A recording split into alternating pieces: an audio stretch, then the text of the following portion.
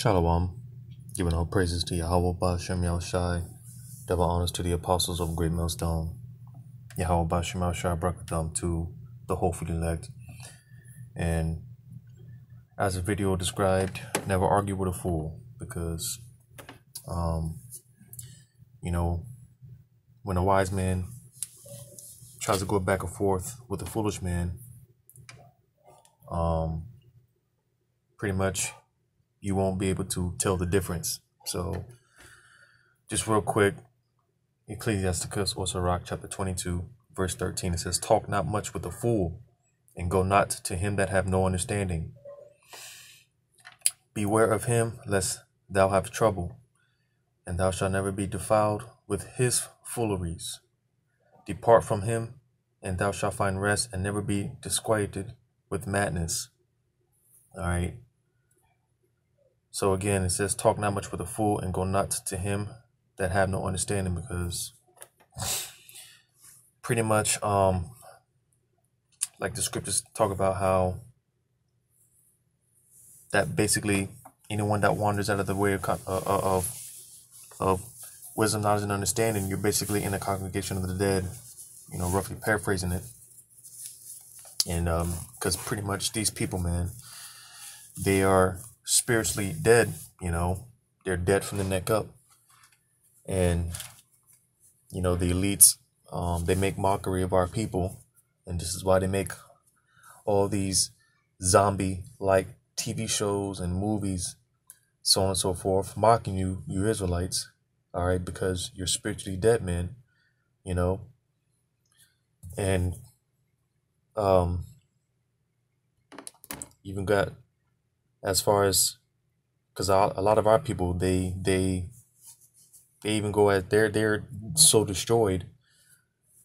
A lot of our people will go as far as to say they don't believe in God, period. And what does the scripture say? I'm gonna get this real quick.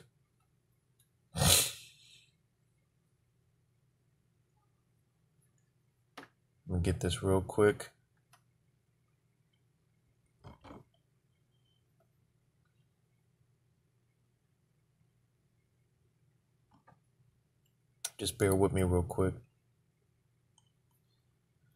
Having some technical difficulties.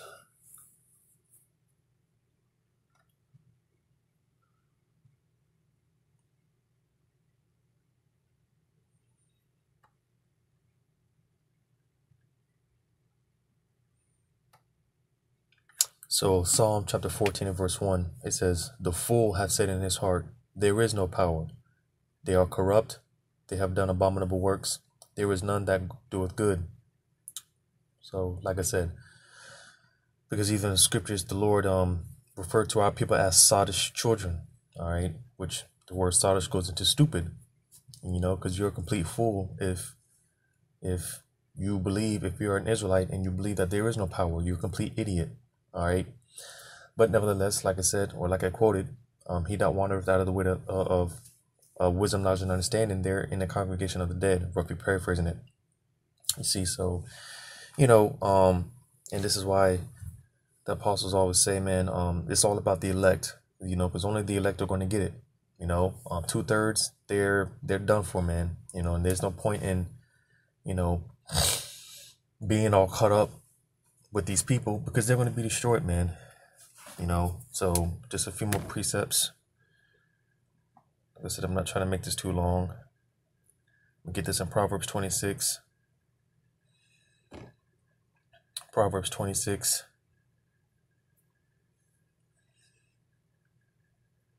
Starting at verse 4, it says, "Answer not a fool according to his folly, lest thou also be like unto him." Because, like I said, a wise man, a prudent man, arguing, going back and forth to, with the fool, you won't be able to tell the difference. There's no point in going back with someone who has no understanding. Lest you be, lest you're looked at as a fool yourself. So it's no point, man. Especially, like I said, with this truth.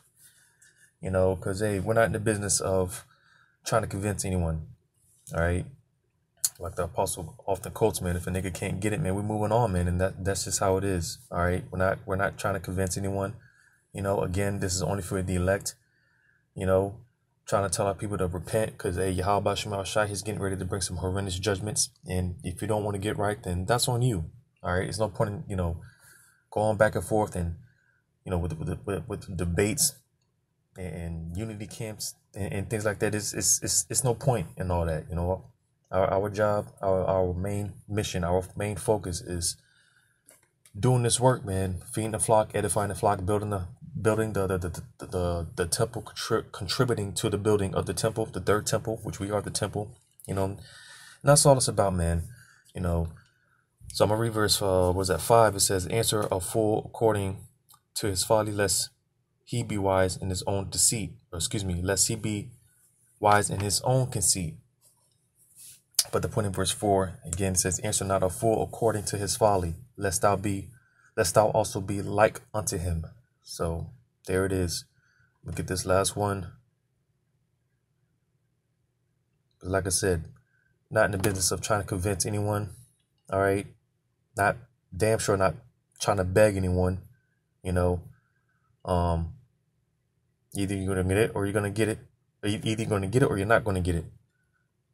So I'm gonna get this. Matter of fact, I have another one. That popped in my head. I'm gonna bring that out.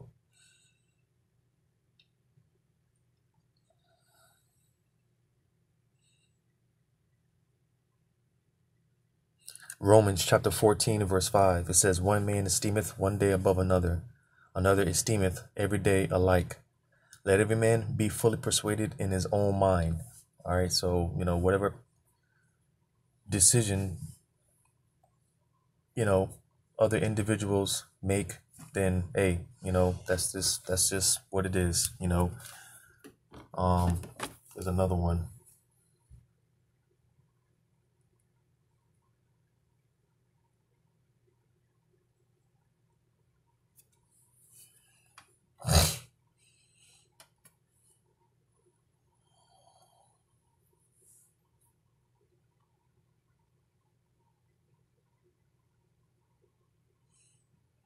I'm going to read this here.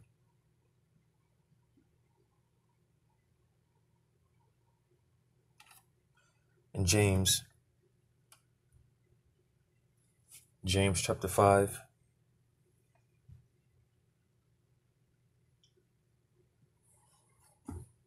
James chapter 5 and verse 12.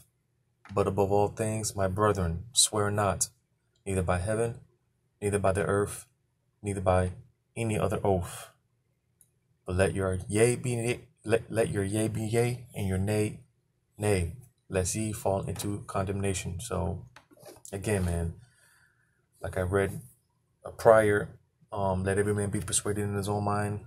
There's no point in going back and forth with people. No point in arguing with these people.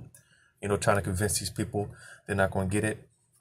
All right, because the scriptures tell you, man, those that don't believe in the truth, man, they're condemned. And I'm gonna go ahead and get that real quick.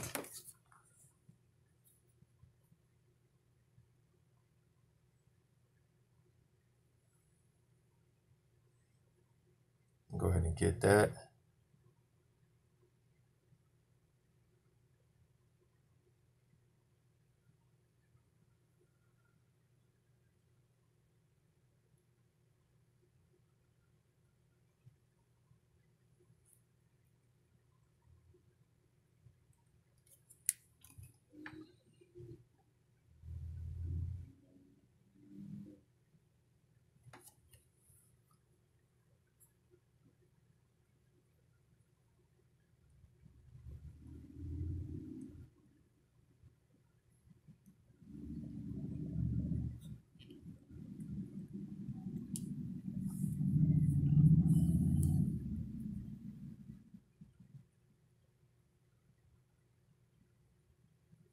Second Thessalonians.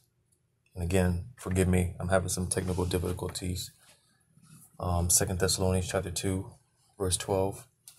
"That they all might be damned who believed not in the truth, but had pleasure in unrighteousness." So again, every man, every woman, they're going to be persuaded in their own mind. There's no point in going back and forth with these people, trying to convince these people.